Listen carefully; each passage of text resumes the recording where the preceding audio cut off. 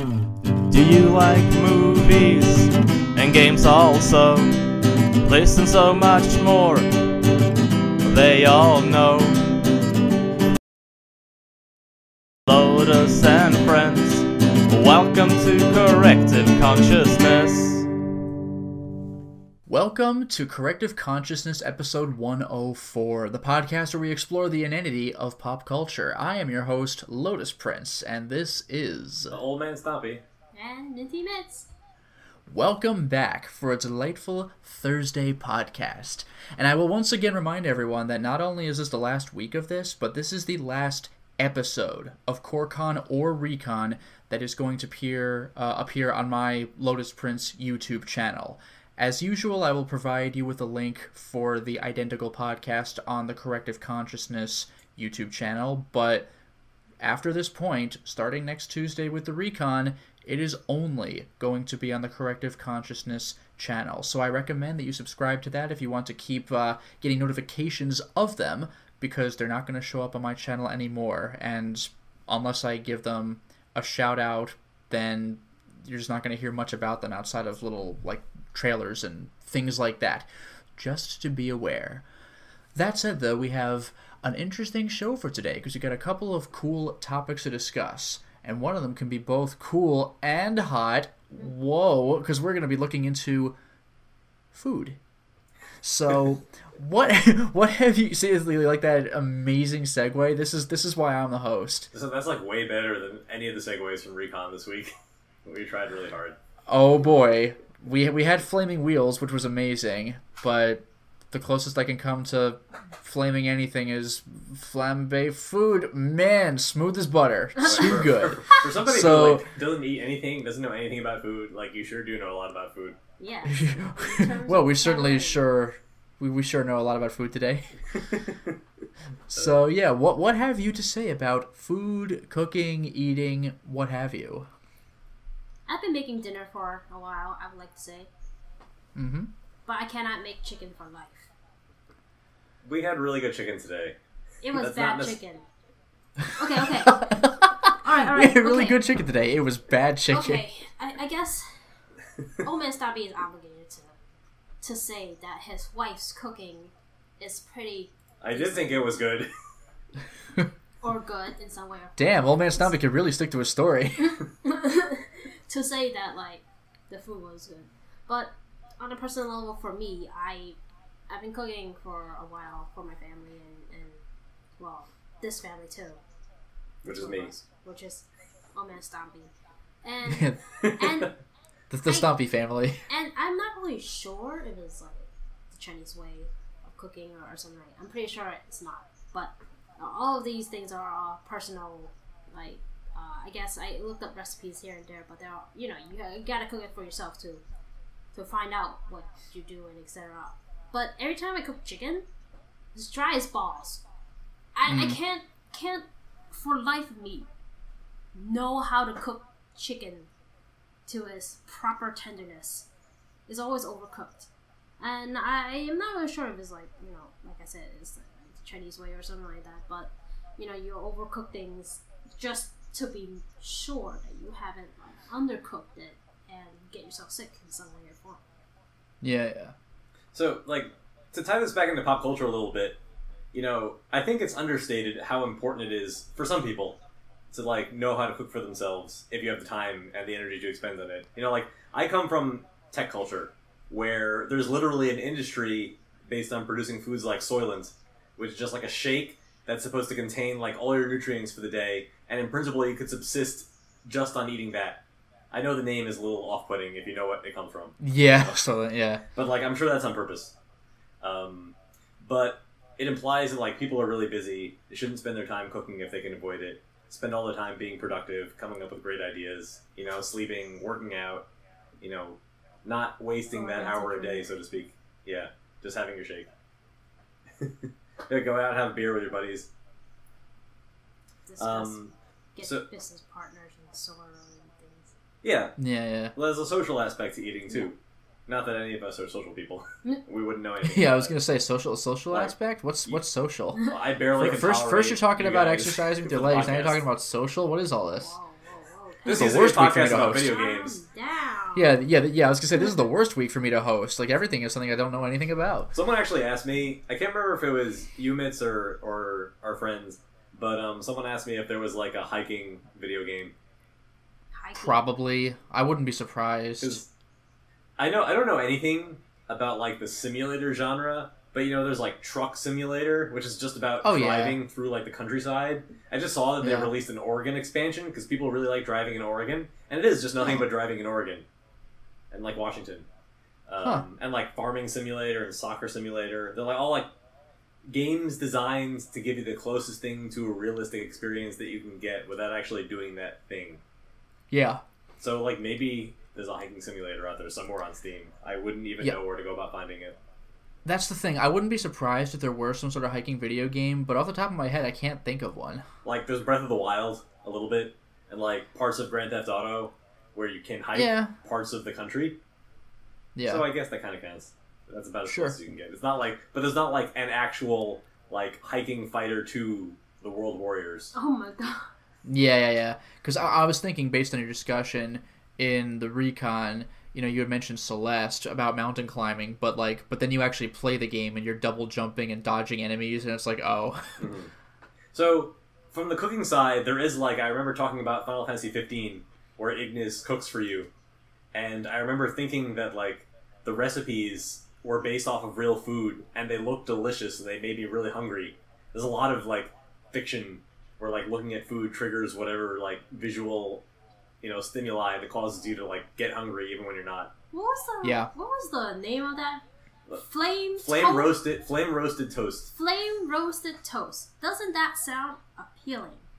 So I made that just because it said like flame roasted. I was like, oh, is that bacon or whatever? I didn't even read the whole title. I just clicked the button and I was like, oh, I want that. It was just fucking toast, but it looked like delicious. Nice. Well, Didn't they put like a ridiculous amount of effort into like the 3D modeling the food for that game? They definitely did. It made me really hungry. dude, food porn is a thing. Like, oh yeah. Have you seen like the old like the Ghibli Studio Miyazaki films and everything? Like the food. I like Spirited Away with the food. Yeah. Yes. But it's not just that. We went to the Studio Ghibli Museum when we were in Japan, and they have a whole room dedicated to the depiction of food in Studio Ghibli movies. No. Like the glow, the glare, the texture, the slimeness, the emulation of how cooking oil in a cast iron pan would it was like bubble and sure, like sizzle and sizzle, and the movement of the slip inside of the eggs from the greased pan to the plate and everything. Yeah, I mean, Ratatouille did this too in CGI. Yes. Obviously, like the Studio Ghibli stuff was all how to animate food. In Ratatouille, it was CGI. Yeah. But like the notes that you're trying to hit when you're trying to like make food look appealing to somebody on the screen, they are largely similar. And like, for example, in Spirited Away, they really convey like, a lot of the time in film, no matter what happens to the characters, they almost always stay like stylish and beautiful. But people do not usually look good when they're like pigging out. Yeah. And they capture that in Spirited Away. Like her parents are literally acting like pigs. They become pigs later, they engorge themselves. but they're like really, really enjoying themselves, and it kind of makes it look like the food's really appealing because they're getting so into it. Yeah. Getting so into the food. So,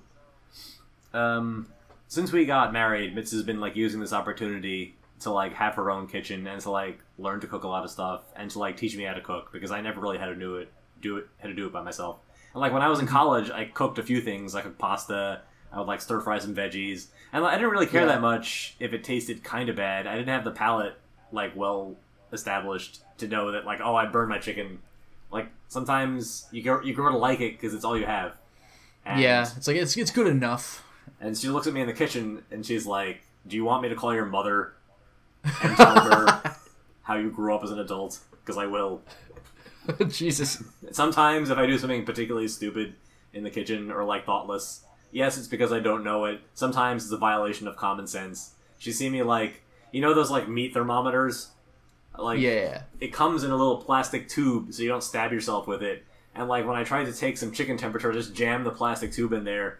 Nice. So, like, the temperature was totally wrong because the metal was. Yeah, it's like it's cool. I should know plastic, that because I'm a physicist, but I still stuck the whole thing in there. Thankfully, it didn't melt into the chicken, as far as I can tell. But, like, she looked at it and she took a picture of it. She didn't tell me anything. She took a picture of it, sent it to my mom. She's like, "Your son did this." That's great. So, we made chicken today. I have chicken a lot because I've been trying to get on a lower blood pressure diet. You know, I don't really have any major heart illnesses, but I know I have it in the family. Yeah, I was going to say you intend to keep it that way. Yeah, I want to get used to a simpler diet without, like, the salt and the sugar that's, like, really heavy and prevalent in, like, today's cooking and, like, what you get when you eat outside. So, like, we live in New York City, and it's not too hard to find a restaurant that, like, services that, because there's a lot of, like, older businessmen who need to be able to eat. So you can usually find, like, a vegan meal, a gluten-free meal, a low-sodium meal. Like, it limits your options a little bit, or you can just, like, ask people to use less salt or to use more pepper, like my dad does at a steakhouse. That's what we did today. We put a lot of pepper on the meal. And there's, like, spices you can use that take the place of salt. And, like, Trader Joe's has a lot of, like, high potassium, low sodium stuff. You know, you can do it. Well, that's the point. You flavor your food via spices, not just yeah, that's salt. the thing. I am rather interested in spices, but, like, even growing up, unless stuff was cooked into the food or whatever, like, naturally, my family was never, like a salt shaker kind of family. Like, we've had the salt shaker on the side. It's basically exclusively for guests. Like, I couldn't even tell you the last time I actually poured salt on something, unless it was like soup that was really watery or something. Nice. And that's rare enough. Like, we generally just kind of eat stuff straight. Mm-hmm. So when I go to a restaurant, like, or, you know, other people's cooking or whatever, it can feel a bit different. Right. Like, there was actually one time where, like, I was making some, just, like, again, like, really basic. I was making some just macaroni for myself. And, like, I was looking at the box, and it was like, you know, try it with however much salt. And I was like, you know, I've never actually done that. Let me see what happens if I make this pasta with salt. And it was so disappointing because it tasted like macaroni and salt. Like, the salt didn't bring the flavor out of anything. It just felt like I was tasting macaroni and I was also tasting salt. And I was like, what is the point of this? Yeah. So, like, you're supposed to add a little bit of salt to the broth, like the water when you're boiling. Yeah, I did that. I didn't pour it on the macaroni or anything, but I was just like, this is it. Like, also I'm tasting salt now. Like, thanks. I think maybe you have, like, super sensitive taste buds or something of the sort. But when I make pasta, I don't know about that. I mean, it's purely assumption. But yeah, like, I'm not one of those people who can, like, be taste testers because they're, like, hypersensitive or anything like that. But yeah. I mean, I can tell certain differences in something. Like, I think, I don't really remember this myself, but I think my parents told me that, like, they had used different breadcrumbs for some recipe, and I think I noticed it when I was a kid. Like, not that the breadcrumbs were different, but I was like, this tastes different. And they were like, really? Nice. I mean, so who knows? I wouldn't expect you to be a taste tester. If they, like, serve you a vegetable, I'd expect it to be, like, not string beans, 1 out of 5. Yeah, I was going to say, that would involve me being willing to eat more than, like, 1.5 kinds of food. Mm-hmm. So, I think where I was trying to get at was that, like, growing up, like, my mother and my dad both cooked, actually. They both, you know, because being busy people that they are, you know, we don't eat out ever, more or less. We're trying to always save money on food and etc. But my parents, eating out is expensive as hell. Cook, you know, either to take burden off of each other and whatnot. And most of the time, my mom would be the one who takes over the kitchen. So even if I buy supplies for the kitchen, and my mom deems it unuseful or something, she'll probably, like, hide it somewhere in one of the many drawers that we might have in the house. But you know, but so I didn't actually learn how to really cook. I was aware of cooking. I knew how to bake from cake mix boxes or whatever, but I never really know how to cook. Like, there's, like, lists and guides and techniques, and it's endless. This is one of those things that, like, I would imagine, like anything else, you get used to, but like I'm not used to cooking myself. And when I say cooking, I mean like I don't mean literally cooking. I mean like the whole range, like producing food in the kitchen. Like I'm still not used to that. So like I see a recipe, and like recipes just intimidate me because like normally I love step-by-step guides more than anything. Like if you just threw me in a kitchen and said go, I would have no freaking clue. But like with a recipe, it's like okay, follow the steps. But what I never really take into account is that if you're making anything with a degree of complexity, it's like, well, you're going to need to heat this for 15 minutes, but the next thing you're going to need to do takes 5 minutes. So you need to like really be careful about your time management as well. You can't just wait for step 1 to finish and then do step 2 because your thing will have cooled by then and it'll interfere with the whole product. And it's just like, whoa, so much stuff to juggle. Right, and also, if you start to read more recipes, you'll notice that certain kinds of recipes are tuned to certain levels of, like, cooking proficiency. So if you don't know anything about cooking and the recipe is fairly simple, it will say, like add 1 pinch of salt for every cup of water, as opposed to, for an expert, it will say, like, add seasoning to taste, under the assumption that you have know a what good to rule do. of thumb for, like, how your oven works and, like, the specific brands of ingredients you buy, how much you need to add to get the flavor that you want. They say that, not to mention... Yeah, go ahead. At the top restaurants, one of the... Basically what happens is they add, like, the maximum amount of flavoring that you can detect, and no more. Okay. That's fair enough. Well, what I was also going to say was just, like, when it says seasoning, too, like, what kind of seasoning? Like, you might house rule that, or there might be, like, you should know the appropriate type of seasoning for this kind of food and things of that sort. Right, so like my coworkers at CERN back when I worked over there, like they would have communal dinners and that was really cool. And some of them would make, side dishes and they would tell me, "Oh yeah, this is like dill and allspice and cilantro." And I was like, "How would you have ever figured out that was the ideal like flavoring? You've probably been working on this for like a year." It's an interesting that's the craft. thing. Sometimes you really do just experiment and see what seasoning works. Like I said, my family is generally pretty plain. Like ketchup, mustard, and relish are like as far as we go. We don't really use a lot of seasonings. Now I don't care about that at all as far as salt is concerned, but I do very much enjoy like well seasoned things like steak or something like that. It really does take you to a whole other place. Mm-hmm. It is, like, now that I've tried to get off of the sodium diet, it's become, like, really obvious how much of everything is just, like, flavored salt. Like, ketchup is just tomato-flavored salt. Barbecued sauce is just salt. Hey, you can't you can't say that. Actually, some ketchup can be a little more complex than you think. It has vinegar in it. Mm-hmm. It gives you the acidity that is true. To it. Yeah. It adds the salt to it. It enhances the flavor. Salt is meant to enhance. So. Yeah. Speaking of which, regarding all that salt, though, I think I might have mentioned this on a previous podcast, like a long time ago, but like this is more of an I think an American thing. But there's like this isn't spread around all the time, but in America, I think like the UK or maybe it's England in particular has a reputation for having like rather bland food, but I really don't think that's the case. It's really more just we over flavor and salt our food so much that anything else tastes like weak in comparison. Like when I went to Scotland, the food tasted perfectly fine to me. Like I didn't really notice much of a difference, but then again, like I'm not a salt shaker, pepper shaker person. So it's just like, okay, it's food, it's meat. It's like the way it was designed to be eaten. Salt is what you, the consumer, put on it after the chef makes the food. I definitely acknowledge what you and Mitz are trying to say, but like when you stop eating salt and sugar, like you're totally right. You start to detect how much of it is present, specifically in American products. I was told that even our bread is sweetened, and I was like, whoa, what? Yes, it's true. We had a chocolate cake last night with mousse, and they could taste like the salt in it, and I never really would have thought about that before. Sea salt is really commonly added to baking. Sea salt flavored caramel, sea salt flavored things. Yeah, that I have noticed, but then again, the package usually says it's sea salt, and like so maybe it's me believing it to the point where I can like actively notice it, but like I can definitely taste the salts in products that say like it comes with sea salt. Mm-hmm. So we did also decide that we were going to talk about our favorite foods this week. Sure.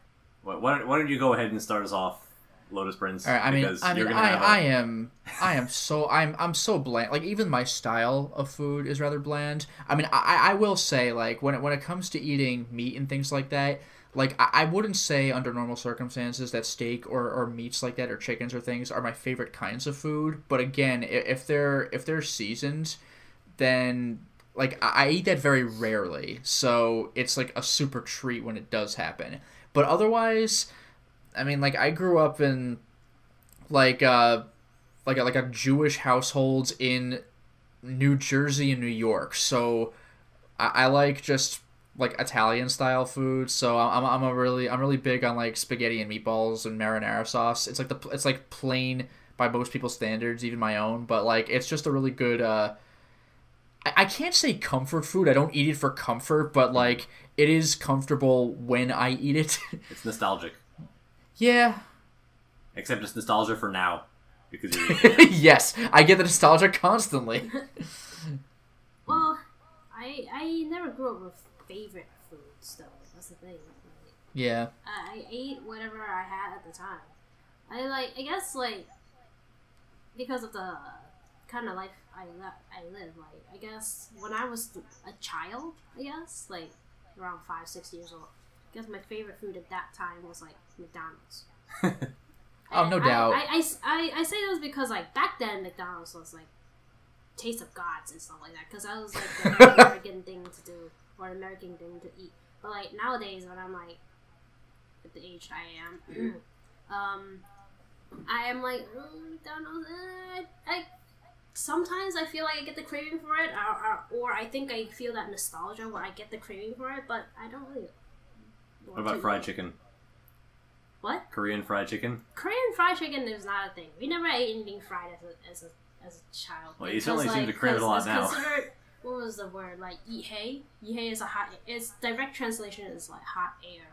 But it could be referred to anything that's called like fried, or that's considered like grown in tropical climates. It's really hard to really convert the translation to English, but it's basically saying that like the food, you eat this food, it will cause some acidic reaction in your body or something. It makes your blood more acidic or some shit like that, or something of the sort, and it makes you feel not good after eating. Yeah, you know, well that's why you don't feel healthy after eating it. Well, it'll taste really great now, but you won't feel very good afterwards. Yeah, no, that is accurate. Like, I've only eaten like Kentucky Fried Chicken like a couple times in my life because my mom just can't deal with it. And you know, when I finally ate some of it like way later when I was in my 20s, it pretty much had that effect on me. I was like, this is delicious, but then I immediately just regretted it like a few minutes later. And even as far as the fast food is concerned, for me, it's probably Burger King and Wendy's. And I go to those very rarely because like I live in an area where I could get a bunch of different kinds of foods that are like a step above fast food without being outrageously expensive. Right. But McDonald's was never a thing. Like, my parents hated McDonald's, so like I probably went to a McDonald's when I was 2 or 3 or something, but like literally never since. If you held a gun to my head, I could not tell you what it tasted like. Well, I wouldn't. Yeah, don't do that. Don't test me on that. But that's what'll happen. I'll be like, I don't know what it tastes like. Right. Spoilers. Spoilers. Yeah. Now you know what's gonna happen. Not me. If you really want to know what I think of McDonald's, I don't. My haven't life was eaten it in saved 25 years. probably by the fact that McDonald's was absurdly expensive when I lived in Switzerland, for certain. I just never ate it after that, and I have no taste for it anymore. That happened to me with gum when I got my braces. I was actually good and didn't eat gum when I had braces on, and then when I finally got my braces off, I had some gum, and I was like, "Oh, this is pretty good." Oh, the flavor's gone. And I just kind of fell off of gum, and I never went back. So when I was really little, I used to swallow gum and toothpaste until my parents found out that I did that. Don't you know that it'll stay in your stomach for 10 years? It tasted good, so I assumed that it was food. So why wouldn't you swallow it? Minty fresh. Minty Mitz. Well, that's why Minty you Mitz, married a minty. Yes. I like mint chocolate chip. I like mint chocolate chip is great. Spearmint candies, like spearmint leaves. Yeah. Old people Absolutely. Candy. My sisters-in-law bought me a bag of spearmint leaves, and they were like, "This is old people candy. None of us want it. You can have it." The leaves are old people candy, but like the red and white striped mints, like the peppermint and the green and white striped spearmints. I guess those are also kind of old paper candy, but like those are quite good. I've had those when I was a kid. Yeah, good times. They're candy that old people have and give to kids, and I like them. Along with like Werther's. I like Werther's. We have a box. They're damn we have good, a but bag they're of old Werther's, people. like right next to us right now. Werther's original, right now. Proper Yeah, no, they're delicious, but they're old people candy. Shut the fuck up. I like eating them myself, but they're old Blast people you. candy. So, Along I would with, say like, that my circus personal slips. favorite food... Actually, so I made this whole big deal about being on a low-sodium diet, and it has been, like, absolute fucking torture for the last 6 months since I basically started it. Because, like, some of my favorite foods are bagels, which are, like, horrible and, like, full of sodium. But just the regular bagel has, like, 500 milligrams A of bagel sodium. is made out of dough. You sometimes might fry the outside or boil the outside, but Yeah. the ingredients that you use inside. I think boiled is where it's at. Mm-hmm. Anyway, it's full of salt, and I also used to get, like, the everything bagel, which had a lot of extra salt on it. Like all the seeds and everything. And the cream cheese probably also has salt. And then you get, like, lox, which is salted salmon, which also has, like, a lot of salt on it. So... I very rarely had lox. It's good, but yeah, that's quite salty. Same goes with corned beef. Probably my favorite kind of meat, especially in a sandwich. Like, the best sandwich ever for me is corned beef and rye bread, but, like, pastrami is also really good, but again, super salty. Yeah. So the other thing I like is Italian subs, which is what I used to get when we went to that sub place near us all the time. You know what I'm talking about. The one that we keep bringing Vice to by coincidence. By coincidence, because it's like the only place to eat. Anyway. No, it's just super funny because like Vice lives an hour away from us, and there's this sub place near us is like it's right there. It's so close to us that we could go there anytime we want. So we don't go there constantly, but when Vice comes over, it's like, hey, you know, we haven't been in a while. That place is really close and it's easy to bring guests to, but like, that's the only place we ever take Vice, and he's like, what is this? It's just kind of funny. I had the same experience when I started dating Minty Mitz for the first time, in that, like, I never had a Chipotle because there wasn't one near us in the New Jersey area. So I'd go up to Manhattan, and she'd be like, hey, where do you want to go today? And like, yeah, I want Chipotle. And she's like, oh, I had Chipotle fucking 5 times this month. I don't want Chipotle. Yeah. It's like, oh, I'm never going to get Chipotle. Yeah. And the funny thing is, now there actually is a Chipotle near us. Well, yeah, now there is. But there wasn't. Yeah, there certainly was not. And also very high sodium. Although, I would make an exception for Chipotle because it's highly nutritious. Chipotle is, you know, like, it's Americanized. I guess Americanized Mexican food in a sense. But, you know, it has your meats, it has your veggies. Everything is grilled. Everything's Everything's fresh. It's got beans, which has a lot of protein. It's got guac, which is actually really good for good cholesterol. Yeah. I'm not saying that it's the best way to get these things, or even that it's, like, super healthy. But if you're going to pick a fast food place, like, Chipotle is not bad. Yeah, you could do worse, yeah. And it's also really filling, which is important.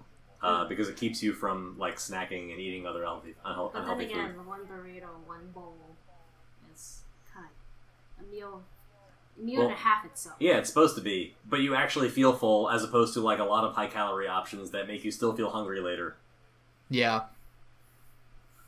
That's the thing that's like stereotypical of like American Chinese food. It's like you feel like, because I think it's also because of the salt. It's like you feel that you could eat again like 30 minutes later. So Mitz's parents' home cooking, like, I love having that. That's Chinese food, like not American Chinese food. Yeah, we go there like once a weekish on days that we happen to be staying in the city, or have stuff to do late at night in the city, and we eat dinner there. It's nice, always. It's like distinct from the stuff that Mitz makes when she's at home, plus the stuff that I eat when I eat out.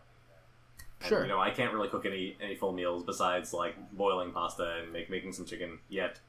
I'd like to be better at it. Well, boiling pasta, I mean, for me, pasta was supposed to be like a treat, like once in a while, like it was still really rare, and like we don't. I guess we grew up not having the stomach for pasta. Okay. To at least for my Asian family, my Chinese family, like if they don't have at least like a few bites of rice, they would never feel full, no matter how big of a meal they would have eaten. Having rice is that essential to like probably like start up the enzymes in your system or something. Yeah. To make sure like something is actively engaging and churning in there, it's the same thing for people who has been like vegetarianing or mostly vegetarian for a while, and they suddenly eat meat. It might sit in their stomach for a little bit before it starts turning again. That kind of, that concept of it. It's the body's not quite used to it. Like in your stomach. Like the bacteria, they grow to digest the food that you eat, and they get used to it. So, like, I don't eat that much rice, so when I eat a lot at her parents' place, I get full really fast from all the rice. Like, I'll say this, and they'll be rice like, is oh, pretty heavy. Yeah, I can't have more rice. And they'll be like, oh, you want noodles? I'll be like, what kind of noodles? They're like, rice noodles. Like, damn it! Nice. Yeah, I love rice, but again, like, rice is one of those things where it's like, I could just make a whole meal out of just that, but that'd be a huge mistake. Mm-hmm. Also, like, sushi, which is like rice and fish oil, like, is the most filling thing. There's a really good sushi place near where we live. None of our listeners can experience that unless they happen to come by, but it is a favorite of mine. Yeah. Very, very hidden.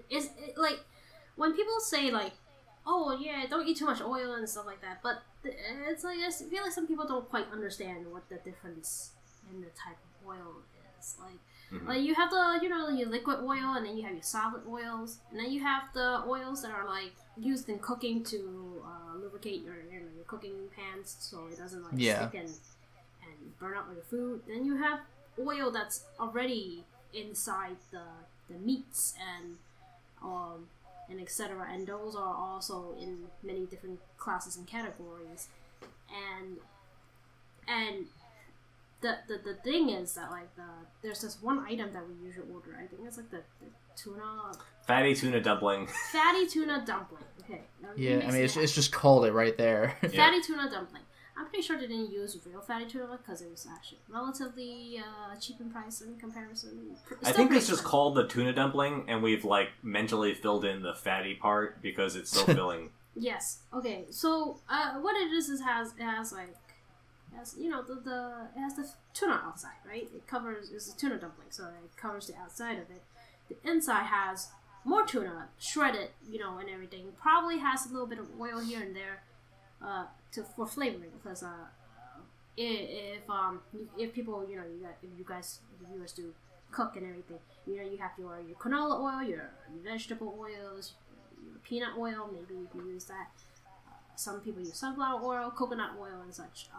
But in Asian cooking, a lot of times you'll find yourself seeing sesame oil as well. And for me, I use like a drop or two of sesame oil just for flavor, because sesame oil is not really particularly supposedly healthy. Also, it's like really flavorful and smelly, even for a little bit. It has a very distinct scent to it. It's a very strong scent. So you put a little bit of that in, and there's that type of oil that's in there. And I believe they use either tempura, panko, or some sort, fried starch bread type of thing.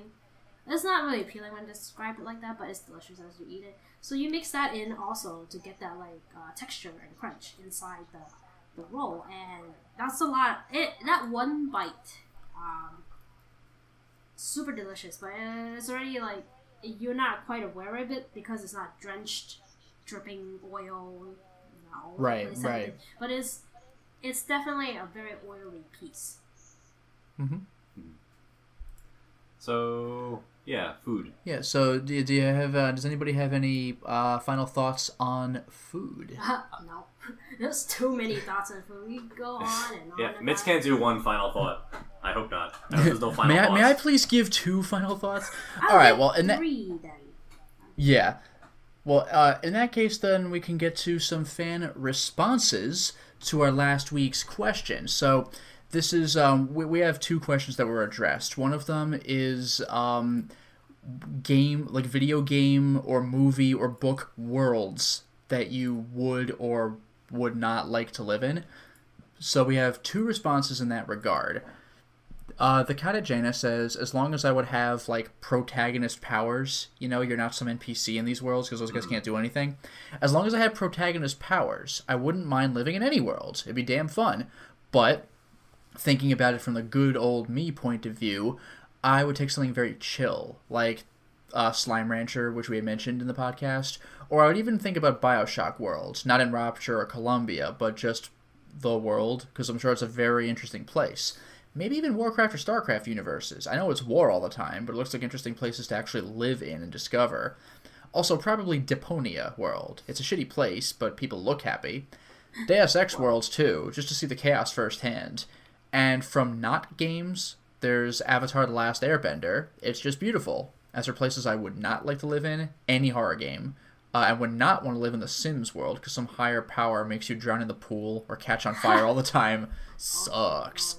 There was a great story about how, like, some guy beat his girlfriend at Quake, and then he came over to her place, and he saw, like, open on her computer was, like, The Sims, and there was, like, a sim with his name, and it was on fire, in, like, a tiny room with no door.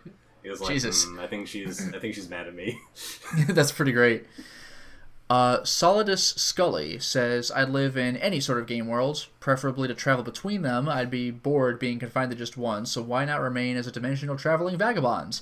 I could be slaying demons in the Doom universe before jumping over into the Tales of universe for some fantasy adventure, before lightly topping it off with some sexy anime waifu loving and some, like, just any visual novel.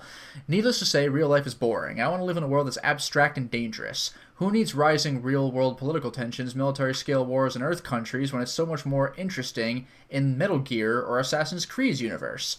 Why bother dealing with my inner demons through psychologists or medication when a trip to Silent Hill would fix me right up if I get the good ending? Besides, adventuring seems more fun in the video game world than it does in reality, namely because more supernatural stuff is possible comparatively to the drudgery of real-world physics. Sorry, OldManStompy. Not to mention any ailments can be cured by means of a health drink, or smoking some herbs for instant regeneration. Or in Metal Gear's case, I think, like... Well, it wasn't health, but, like, actually just smoking anyway. Mm-hmm. And then, I forgot if I mentioned this one last time, so I'm at risk of repeating myself here, but this is in response to the best bow in games, what made you feel the best. And Fakafan was like, I don't know... I thought using bows was clunky or not fun, so maybe Gears of War because explosives. So those were responses. Now, for the question this time around, it's actually a Fakafan question. Which game do you think benefits from having sprites instead of 3D graphics? And which would have been better the other way around? For example, Fakafan, think that Mischief Maker's sprites add a nice level of fluidity and detail to the character's look and animations that wouldn't have been well replicated in 3D at the time. You know, you could probably say the same thing about, like, Castlevania, because this is a little unfair, because this was 3D Growing Pains, this wasn't quality 3D yet. Like, the new Castlevania in 3D looks pretty good, but, like, N64 Castlevania, it's like, I see what you're doing, but maybe you should have stayed 2D. So, like, anything in the early generation of 3D, like anything from the PlayStation up to about the top of N64, like, yeah, that was a rough period, and a lot of those games did not age well. So, yeah, I'm gonna give a lot of them a pass, because, like, I've actually seen people, like, post screenshots from N64 games and say, like, this is the worst 3D I've ever seen. And then someone comes in and says, like, I played this game 20 years ago, and I thought that it was impossible for games to look better than this. Yeah. No, I remember distinctly, I was playing Ocarina of Time, and I walked up to the camera, so, like, I'm looking right at Link's face, and I think I had moved the camera around to make it look appropriate, and I was showing my dad, and my dad was like, yeah, that's all well and good, but, like, how does the actual gameplay look? And I was like, this is it, and we were like, both impressed, but right. Now it's, like, so polygonal. It's, like, you know, better than Star Fox SNES polygonal, but it's like, look at all those edges and sharp lines and stuff. But, like, it looks so much smoother now, but it did look damn cool at the time. So I showed you a long time ago, maybe a few months ago, the Akip Fire Pro Wrestling, the PS2 game where, like, Riki Dozan descends from the heavens, you know? Oh yeah. And he has this, like, plasticky looking grin on his face. That's part of what makes it so goofy, is that he has this, like, stock unmoving face while he's descending faces from the heavens to, like, massive applause. Faces were just I'm sorry, go ahead. No, like, I'm being rude. Yeah, that looked awful, right? And it looks bad now, and it looked worse on the N64 for the wrestling games, right? But for Japanese wrestling fans to see that at the time, like, there was a reason why he descended from the heavens. He was a fucking national hero in Japan and Korea. Like, that was a big deal. Well, no, yeah, that's what I was going to say about N64 games. Like, especially GoldenEye, where the faces are just painted on. Like, just, this is what a dude's face looks like, no matter whether he's hurt or what. It's just like, it's literally, you have your polygonal faces, and or polygonal heads, and the face is just like a picture on it. And you can tell. Like, when you shoot a guy, he just still maintains his, like Dr. Doak in the facility. Yeah. If he ever dies, he just maintains his perfectly neutral expression, and it just looks kind of weird. Or like sometimes they change in one frame, and it looks really goofy still. Yeah. Yes. Yeah. Literally, one frame changes. And even in the original Deus Ex, like the graphics I thought were kind of cool because I'm very slow to play games, but like even at the time, the graphics were kind of janky, and it's especially apparent today. But meanwhile, if you go to, like, Human Revolution and Mankind Divide, it looks, like, insane. But, like, who knows what we'll think of even those games 10 years from now. I remember seeing Metal Gear Solid 2 and Twin Snakes, and I was like, graphics will never get better than this. With the cutscenes and when you're, like, able to put guys into lockers, I was like, this is it. We've reached the peak. And today, they still look good, but, like, they definitely show their age. There's also a range of, like, developmental polish that even some PS4 games kind of look crummy because they're just not look that great. Well, yeah, like an example for me in this regard is the PS3. Like, look at Uncharted 1 after you've looked at Uncharted 3. Like, they've definitely improved up to Uncharted 3. Uncharted 1 looks a little more not plasticky, but like waxy a little bit. 3 looks great, and obviously 4 is on the next-gen system, so it looks even better. So, like, another example would be Deadly Premonition, which is a Xbox 360 PS3 game. It has that really plasticky look to the models, and that's actually part of the charm. You know, the game succeeds in spite or because of it, because it makes everybody look a little bit off. Yeah. And that game was weird anyway. For me, like, I can't say how I would say, like, to convert or change from, like, this world to a different world. I usually find myself, like, pretty immersed into whatever game world that I'm playing in. Like, let's say I'm playing, like, Final Fantasy. I'm already pretty much immersed into the type of details it is. Because if I start thinking about how, like, oh, it looks so shitty or something like that, it's just not gonna be good for my game playing experience. And, like, you know, we all grew up in, like, the pixel world type of gameplay. Yeah. Maybe not quite like back in the day Asteroid with the Atari and everything.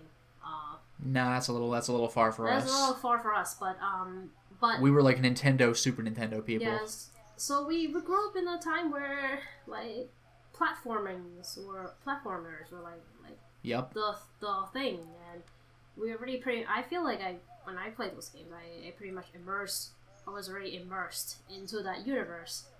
And with, like, technology growing constantly every year and software being developed every year to help develop things more closer to the 3D world, or even, like, you know, beyond that, because, you know, magic and... Well, yeah, but, like, I mean, I think with this question, though, it's not so much, like, what if you could look around in a full 3D world? I think I did go in a misleading direction with Castlevania 64, but I think what Fakafon's really asking is more like, the Secret of Mana on the Super Nintendo versus the Secret of Mana on PS4, which it's the same game, but it has 3D style graphics, even though you're still moving the same way you would have in the original game. So, like, converting to and from sprites in that regard, like, what if you had Chrono Trigger again, but the characters were more round, and that was the only change? You know, something like that. So, one thing to keep in mind here, I've watched the Secret of Mana remake for the PS4 a lot. I haven't played it yet, but it doesn't look that bad, I have to say. I had been talking to some people about this recently, and I'm sure we've talked about this before in the podcast, and I'm sure, like, Vice knows a lot about this too, and he'd have something to say if he was on this week, or maybe he'll respond in the comments. And he should give us 5-star ratings in iTunes. Be sure to subscribe. But old NES and SNES and Genesis games and, like, TurboGrafx games were played on CRTs mostly, and there was an automatic anti-aliasing that happened on those old TVs because of the way that the CRT displays worked that made them look a little fuzzier, not as sharp, and made them look like more 3D. So if you look at like how like a lot of emulators, if you try to play like Game Boy or SNES, they try to capture this as a filter, but it still doesn't look as good as like how the CRT fools your eyes into making you think that the image is more 3D than it really is. You're talking about like the current the not recent, but like the new release of the emulator game, there's the NES Classic and the SNES Classic, but even before that, like I had a Game Boy emulator. I think Virtual Boy Advance was one of them. It actually had a filter that smoothed out the blocky edges of the sprites. Looked nicer than playing on a regular Game Boy, but not as nice as playing on a CRT. And I could confirm that visual as well, because like you might have heard Vice talk about this before, but you know the upscaler device, the FrameMeister or the OSSC. So this is something that it's funny you mention this, because CRTs did have that fuzzy effect, but at the same time it may have also been a limitation of the type of cables we used, because I grew up playing Sonic the Hedgehog and it had that sort of fuzzy look, and I was just like, that's how it looks. But once I hooked up an RGB SCART cable, which is supposed to like typically be Europe only, but they just had better quality CRTs than we did. Once I fed like an RGB signal into my Genesis, the pixels were more pronounced. It actually provides you with a sharper image, which looks pretty cool. Yeah, I'm sure there's like different interpretations of the CRT for different televisions. Like I'm sure it looks different depending upon what kind of TV you have. Yeah, like, and which is better is just CRTs. Oh, absolutely. Yeah, there are those. And of course, which is better is just up to interpretation. But like the RGB would provide the sharper image, whereas composite and S-Video would provide like the best sort of like blur the pixels together to look like it's like a drawing, like a smooth kind of image in that sense. Right. So it's not really clear to me. All I'm trying to say is that like slightly dated sprites are not necessarily better than like below top generation 3D models when you're comparing them side by side. Yeah, like this is a thing that's really easy to forget, but like people weren't using sprites in the Super Nintendo era because it was cool. Like that was the new technology, but you know what I mean. That was like what the best they had to work with at the time. And then they went to 3D, and now there's like a big retro movement, so we're doing all sorts of sprite stuff again. So now it's a matter of choosing your favorite visual medium. But like they went to 3D because it was the cool thing to do, and they were using sprites because that was the cool thing to do, better than like the vector graphics of like asteroids and things of that sort. So like one obvious game that really needed to be sprites is Cuphead from recent memory. Like that's the whole conceit, that it's hand-drawn animation. It would never work as a 3D game. Well, that was the thing. Like, is Cuphead even sprites, though? Like, that literally is hand-drawn cartoon animation. Well, I mean, what's a sprite? It's just, like, a handmade, I mean, that's fair enough. Well, yeah, that's the thing. Yeah, sprites is pixel art. Or at least that's what I picture it as. But... yeah, like, this is literally, like, Warner Brothers cartoon. Yeah, like, I wouldn't call Bugs Bunny a sprite. An SNES has what, like 220 by 240 resolution, or 192 by 240 or something. Something weird. So, like, that's the resolution of a sprite, is like that size scales. Okay. So Cuphead is just a sprite, but scaled to 1080p. Okay. I guess I don't know if it uses the maximum resolution of your like laptop screen or whatever. I think when people talk about sprite, they're thinking about like the pixelated type. Yeah, that's how I envision it. Because again, like I don't know if I would call Bugs Bunny a sprite, even if it does technically fit the definition. I'm not sure. I'm pretty sure it fits the definition, like Cuphead style. It's just not something that's very common because like, damn, those the animators that. Oh, they worked for an insane period of time. Yeah, I mean, they literally had to animate like hours worth of cartoons. Like that's brutal. Like, to make a sprite which keeps up with like the current UHD generation basically requires hand-drawn animation at this point. Otherwise, it will look pixelated, which is fine. Yeah. A lot of the time, it's certainly an interesting style. Mm-hmm. But one could say that about like fighting games then. you say? Well, like Dragon Ball fighting Fighter games Z have- and like Arc Systems Yeah. Works games, those really blur the line. They could they Yeah. look like hand drawn animation, but they're 3D models. Ah, Yeah, I was gonna mention, Guilty Gear Zard, like it's a 2D, like the game plays on a 2D plane, but everything is 3D. So when they do the cool special moves and the camera pans around them, you get to see the actual 3D models that's going on. Like that's like the closest 2D is gonna come to 3D, and probably vice versa. It's a huge achievement. You know, it uses that shading technology to like make something look a little bit like a cartoon, much better than the cell shading on like the Wind Waker or something. Yeah, the Wind Waker has a distinctive look for sure, Right. but like, more like watching an actual Dragon Ball Z cartoon, like Dragon Ball Fighter Z does bridge that gap. Wind Waker and Killer 7 look more like, geez, this is hard. Like certain kinds of comic books, I guess. That kind of look, the cel shaded look, like a Scanner Darkly or something like that. Oh, yeah. If that makes any sense to anybody. So Dragon Ball Fighter Z, if that's cell shaded, then is Dragon Ball Fighter Z perfect cell shaded? Oh, that's stupid. Nice. No, it's not. It's the best. Yeah, I'm on board with that. Another one I'd like to toss out there is Shovel Knight.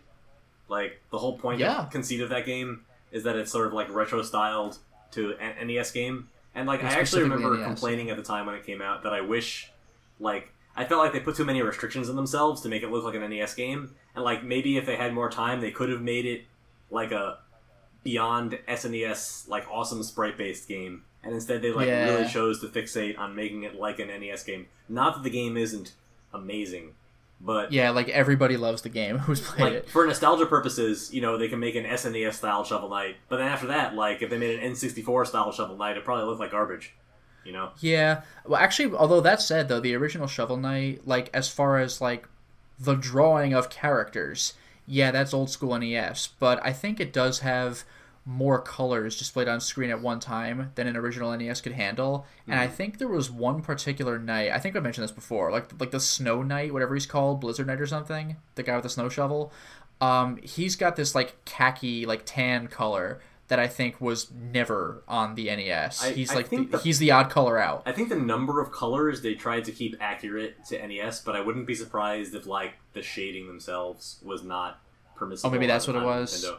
Because if you read their developer blog, I think the game is interesting because it like teaches you the kind of tricks that developers had to use to get a better game to fit within the NES restrictions. Like one of them was that they learned that to make the enemy got hit animation where they cycle through the colors, that is just the regular enemy palette, just like cycled through the different parts of the enemy, and it makes it look like the palette is more robust than it really is. Oh, that's clever. Yeah. I love little things like that. Like a classic piece of trivia for this to save space was like the clouds and the bushes in the original Super Mario Brothers are the same sprite, just one's white, one's green. Mm-hmm. One that I think is this is another one that applied to the N64, is the Boo laugh and the Bowser laugh are the same, just sped up and slowed down. But I think my favorite example of this, which I think is a little less well known, is you know in the original Super Mario Brothers when you beat a level into the castle, it does that do do do do do do do do do do do do like that little jingle. Apparently that tune sped up like a bajillion times is when you get a mushroom and you grow like that. Like it's that tune like super fast, which is kind of cool. And regarding NES games that are probably better than the NES could handle, have you guys taken a look? Because I only did for the first time a couple days ago. Have you seen Bloodstained Curse of the Moon? Yes. I actually played the game. Yeah, because that's I think better than an NES could handle, but that's like as close to old school it is a modern old school Castlevania game. It's like a little too smooth to be on the NES, and I think there's more stuff going on the screen, and there's like, I mean, NES had parallax scrolling in a couple of games, I think, but this is like more advanced looking parallax scrolling, but it still is really cool that it's obviously a heavy callback to the NES. Yeah, so there's actually a big distinction, I think, between Bloodstained and a lot of like retro style game these days, in that a lot of games that evoke the NES or the Mega Drive, like they control way better than old games did, because like old games use the arcade style sensibilities where like you're supposed to be able to predict every enemy that you're going to face, and when you jump you can't you can't like change your jump direction midway because if you jump into an enemy, it's your own damn fault. Remember it's there next time and react accordingly. Or start to learn the way the game is going to present obstacles to you. Mm-hmm. And in Shovel Knight, you can it's NES styled, but you control like flawlessly. You have perfect control of your character at all times. It's part of why the game is a 9.9 out of 10 most of the time. Yeah, and the game's way more forgiving about death. Speaking of which, yeah, but Bloodstained isn't. Like it's easier because just your life bar mechanics are pretty easy. But for the most part, it actually plays like a real Castlevania game. You get knocked off all the time by enemies. There's like wind levels. You can't jump on stairs. Yeah. Although one thing I did notice, by the way, you climb stairs way the hell faster than in old school Castlevania. That was like the thing that I noticed the most. Like you're really booking it up and down stairs, and I was very happy about that. Right. I was never able to beat the original Castlevania. I thought Bloodstained Curse of the Moon was like pretty easy though. I only saw a little bit of it, but it was, like, I'm not good at Castlevania. I died a bunch of times on Curse of the Moon, but I was able to beat the second boss, so, like, I can make it happen. But, you don't even lose a life until, like, all your guys die, right? So yeah, that was a surprise, too, yeah, because you could swap between characters at any time, like in Castlevania 3, but if you die, you just lose the one character. Yeah, and when you lose your other character, or you actually get more, so when you lose everybody, then it actually ticks down, which is pretty clever. Right. Also, you can quit the game, and it'll say like, oh, you'll lose progress for this level, but, and obviously in original Castlevanias, you have to play the whole game at once.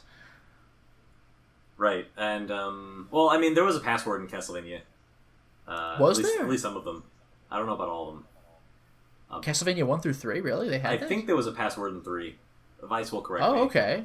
No, fair enough. I could be wrong. I haven't played 3. I didn't know that. Yeah, I'm just used to, like, this is very unfair, but I'm used to watching speedrunners, so they'll beat the game in, like, 20 minutes. Right. So it's like, password, what's that? And they'll never die unless they really make a mistake. So it doesn't matter. Yeah, that's the thing. It's like, oh, I flubbed something, so there's my death for the run, or maybe 2 deaths. But yeah, like I like in this latest GDQ, the guy beat Castlevania 1 in like around like 15 minutes, maybe a little less. Mm-hmm. It's just like, god damn, like even with save most states, people probably one spent level would take me 15 minutes. Yeah, like most people probably spent like 40 minutes on the last level alone because I kept dying to Dracula. Mm-hmm. Well, that Celeste speedrun, I will say, like after playing the game recently myself, looks like a completely different game than what I play. Did you see the tasks? Yes, that was ridiculous. That was terrifying. Yeah, it surprised even the speedrunners. Yeah. Oh, yeah. Well, because it's doing stuff that's literally impossible with human hands. But so it's of amazing, course they never tried. It's amazing that the game even allows it to happen. Yeah, actually, that reminds me of one thing I saw. I think it was on Blaster Master from a couple of years ago. It was just a really entertaining way of describing a particular technique. It was something about doing something like dying at a certain frame or accomplishing something at a certain frame and hitting like if you mess it up you soft lock the game, but if you get it right you skip a whole bunch of stuff. Right. And people said that they didn't discover a new trick, but it was a new method for doing the trick. Mm-hmm. So like the announcer had said it's been upgraded from tasks only to extremely difficult. Nice. And it just like really amused me. There's something like that on Kirby's Adventure. There's a specific thing that you can do on the first world that causes a credits warp, but it's frame perfect and requires an incredibly bizarre series of inputs. So in principle, a human runner who wanted the record on the game could just keep doing it over and over again, but you'd never be able to do it on a marathon. Yeah, you either succeed in the run or you don't. Mm-hmm. Speaking of which, did you see the Super Mario World run? I did not. Although I've seen many Super Mario World runs, and I know that like the game uses arbitrary code execution, and that like previous task bots have like programmed games in Super Mario World. Well, no, there was this one technique this guy did that I don't even know has been done in a marathon. So it's like a legendary trick for a marathon, even though the guy died a bunch of times to make it happen. There's a thing he had to do where he like took a shell with him to the edge of a cliff, killed another Koopa, and had its shell. And do you know about shell jumping in Super Mario World? Where if you jump with the shell and you like drop it, you can like, I don't know if it's frame perfect, but at least it's extremely hard. You can jump off of the shell you dropped in the air, giving you another platform, like you're bouncing off an enemy. So this guy took one of the shells, jumped off a cliff, and threw it vertically in the air, and landed back on the cliff. So the shell's in the air, and it's coming back down. Grabbed the other shell, jumped off the cliff, landed on the first shell, bouncing off of it, and then shell jumped from the second shell, giving him insane horizontal distance. That shit is bananas. Oh, it was amazing to see. Some Kaizo hacks of Mario will require you to do that, to do like one or more shell jumps, and it's I think my favorite Kaizo Mario trick was jumping on a Koopa and taking the shell all the way to a bed of spikes that's too long for you to jump over, and like putting the shell down, waiting for the Koopa to wake up again and patrol, and then you jump off the Koopa, because like you could always do that in Mario World, but you never would. Why would you? Right. So it was just really cool to see that it's actually required. Something from I think it's the Super Mario 3D Land run from SGGQ this year, and it ties back into the original like topic of limitations of old school consoles. One of the auto-scrolling levels, like in an older auto-scrolling level, you'd never really be able to like navigate the rest of the world. Like usually only the part that's being displayed would actually be loaded into memory. So if you tried to like exceed that, either you wouldn't be able to do it, or if you somehow like boundary broke the screen, you just go out of bounds and die. But there's a level, one of the airship levels in Super Mario 3D Lands, where it's an auto scroll, but you can do the whole thing blind. Just wow! And because the whole level is in memory, so like he did it on camera. That's crazy. Mm-hmm. It was super impressive. Mario's game made the jump to 3D really well, but it helps that they have the best designers. Even the first time, Mario 64, like that's how you like the camera controls are kind of janky by today's standards, but as far as basic movement, like that game holds up, even the N64 version. Zelda 2, and well, not Pokemon because they haven't really done Pokemon in 3D. Yeah, one day. Everyone's been waiting for it since like the Super Nintendo. Mm-hmm. In regards, now that I'm thinking about it randomly, but in regards to the world that I would live in, I would say I would like to live in Final Fantasy if I was the main character with insane amount of power. But I was gonna say as long as you don't have like Kefka. All of these worlds are actually very habitable. I mean, the world is always doomed. You never want to live in a fictional world. But I would like to live in a world with magic and stuff. It will be nice, as long as you don't have any responsibilities according to that. Well, yeah, maybe you would like Final Fantasy Crystal Chronicles' world or something. That one's pretty bad. Oh, is it? Crystal Chronicles? Yeah. I mean, the conceit of Crystal Chronicles is that there's like miasma covering the entire planet, and you can only live inside your town, but your caravan has to go out and get, journey out into the world with a portable, force field, and go find I did not know that. more, mirror tree sap to replenish your force field for your town for another year. That's okay, did not know that. That's the worst Final Fantasy world. It might be worse than 10.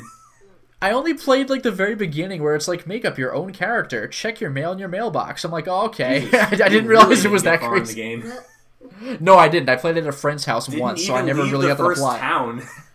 Yeah, no, I didn't. So I didn't even know about this. It's crazy. Well, let's leave this in the podcast so we can allow you in the future. Yeah, oh no, I'll definitely leave it. Yeah, it's like the Demon Souls of Final Fantasy. Go out into the fog and hope you fix whatever the problem is. Don't die. There we go. It looks really nice and happy though. Actually, all the Crystal Chronicles games, they have really tragic storylines, sadder than you'd expect based on the look of the characters and the look of the world. They're really sad. Okay. The regular Final Fantasy games, they almost always have really optimistic endings, except for maybe 13-2. So yeah, the comfort. Oh, I just want to die. For 14, it's particularly funny because you, the player character, is the warrior of light, and people sing of your exploits and they recognize you. But every other person in the world is also the warrior of light in their own story. And that is really funny.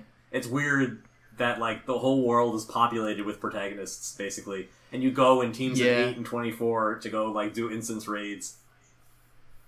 Well, again, it's like Demons and Dark Souls, where heroes of other worlds are just either helping you with your world or actively trying to kill you and ruin your progress, depending on what their motivations are. And it's wow, this is weird. Yeah, but that makes sense at least. That has a conceit. But in this, it's just they say you know, fight this boss, go gather a team of adventurers to go with you, but the team is like 7 other protagonists who are they're right all next the to gods of their own universe. And It's like- wow, what a dream team. And like, to the person who gives the quest, they say goodbye to you, and they just like welcome someone else, and like, hey, you just left. Welcome back, Warrior of Light.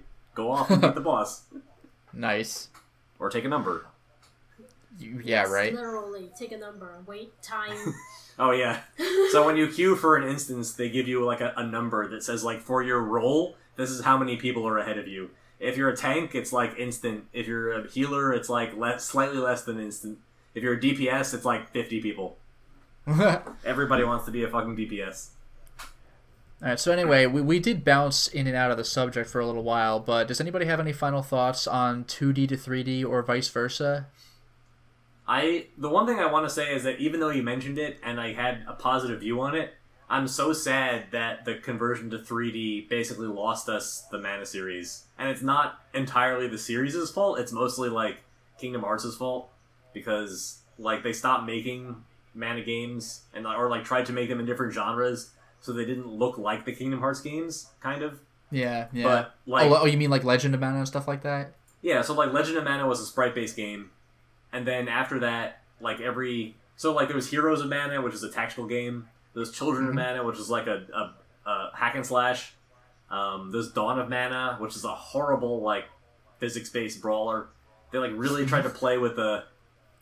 Are you saying that because I'm a? Mitz is laughing. Is it because I'm a physicist and I said physics-based brawler and horrible? What physics space is horrible?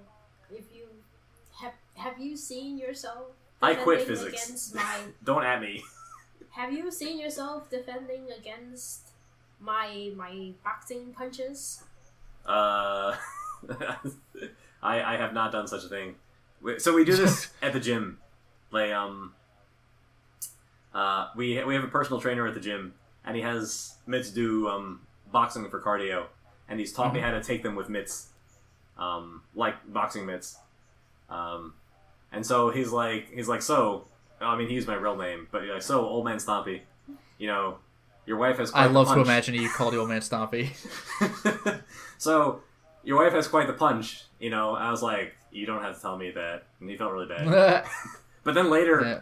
you know, we came back the next day, and she showed the trainer a video of, like, this guy who was, like, chopping wood, like, with one axe in each hand. Because someone sent it to her. Jesus. Someone sent it to her. He was like, hey, look, it's a warrior from Final Fantasy XIV in real life. So she came all excited and pumped, and she showed the trainer. And he was like, you know what? That's a great exercise. I'm going to teach you how to chop an axe. I was like, God damn it. You made our workout so much harder today. Because you had to show this guy this stupid video. You shouldn't have asked him the question. Shut the fuck up. I swear to God. Alright, so yeah, any final thoughts though on No. 2D, 3D outside of the mana stuff? No, I'm done. Well, alright, if that's the case, then that's the show for this week. We want to thank all of our fans who contributed questions. Please keep us supplied with awesome topics by submitting questions of your own on the YouTube and SoundCloud pages. And while there, please give us thumbs ups, likes, and 5-star ratings on iTunes. It helps us promote and spread awareness of the show, and any bit of encouragement keeps the show going. You can also catch us on Tuesdays on our sister podcast, Reactive Consciousness, the in-depth look at this week in our lives. Finally, you can follow me on my YouTube channel, Lotus Prince. You can hit me up on Twitter at Lotus Prince. And if you are interested in seeing my videos early, getting in on exclusive live streams, selecting upcoming games for me to Let's Play, getting in on Discords with every other patron, then perhaps consider swinging by my Patreon account, which can be found at patreon.com/LotusPrince. And you can find me as OldManStompy on basically every major social media or gaming network except for Steam. And I would like to extend a casual invitation to Vice to come back and also do the food topic, because I know it's his and his girlfriend's thing, so we'd be happy to discuss it with them. And as Minty Mitz, you can see me frolicking around in the Final Fantasy world somewhere. She's a cook in real life and a culinarian in 14. I'm a level 70 culinarian Nice. in Final Fantasy. That's the highest Making level. all those food that are really, really good and tasty, and I have experienced them in the actual Eorzea Cafe in Japan. Oh, that's They look awesome. the same. They look the same, actually. It's actually really great. I was like, They- I know what this food is because I made it in They the look game. way better in real life. Did you ask the cafe why they ripped off a Final Fantasy XIV? Oh no. They just Wait a minute, this is video game food. Anyway, thank you for listening. Until next time, everyone. Bye, everybody. Cheers.